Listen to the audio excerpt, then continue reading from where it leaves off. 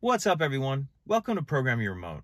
Today we're going to be looking at a GM ignition key programming procedure. This particular procedure fits many different vehicles. If you're unsure what procedure your vehicle takes, you can visit our website, programautokeys.com. So a couple things before we get into it.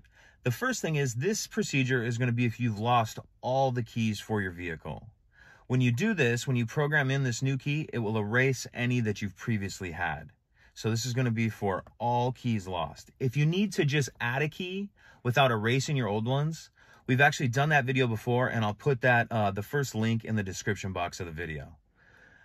So we got that covered. The next thing we need to do is make sure we have our blade cut. This is a new key, unprogrammed, but you need to have the blade cut. Your two options for that are going to be a dealership or an automotive locksmith. So once we have those two things, the third thing being, you need to allot yourself about 30 minutes. This is a timed procedure. It's going to take you probably 30 to 35 minutes. So just make sure you have enough time before you start. So I think that should do it. Once we have ourselves to that point where we have our new unprogrammed key with the blade cut, we can get into the next step. Okay, so now we're ready to get started. We have our new unprogrammed key, and then I have a phone here that I'm going to use to time myself. So what we need to do is go ahead and put the key in the ignition, turn to the on position, and we're going to leave it in the on position. So now I'm going to go ahead and press start here. This first part is going to take 10 minutes. And what we're going to be looking at actually is for the security light to go at. And the security light is that right there. So at about the 10-minute mark, that light is going to go off. So we're at about 17 seconds here. I'll go ahead and check back in once we get closer to the 10-minute mark. Okay, so we're getting close to our 10-minute mark here. We're go ahead and just, we're actually at 9:50. So we're just going to keep an eye on this security light here. Again, we're waiting for that to go out.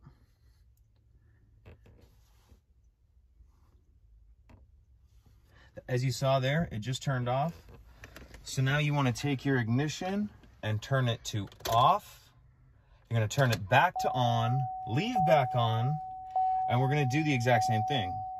We'll go ahead and reset our timer, and we'll see you in another 10 minutes. So we're coming up on our second 10-minute mark. We're at about 9 minutes, 50 seconds now. The light just turned off. So we're going to turn it to off, turn back to on, and we need to do it one more time. Reset our timer. Oops. And we'll see you in 10 minutes. So now we're getting to our third and final 10-minute mark.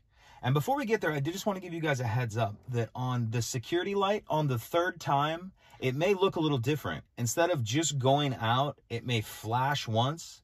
It may keep flashing repeatedly, or it may just simply go out. The main thing you want to keep an eye on is your 10-minute mark, and then just look for a change in the security light. So now we reached our third and final 10-minute mark. So now we're going to turn our key to off. We're going to turn it to on. And now our key should be programmed.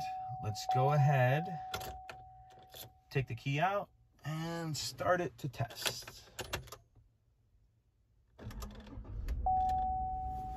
And you kind of notice there, I've noticed when you first program in the new key, you almost have to start it, it feels like, for an extra second or two. Hold it cranked forward.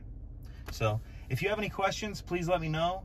If you could take a second to like and subscribe, it helps us out, and we'd appreciate it. Thank you.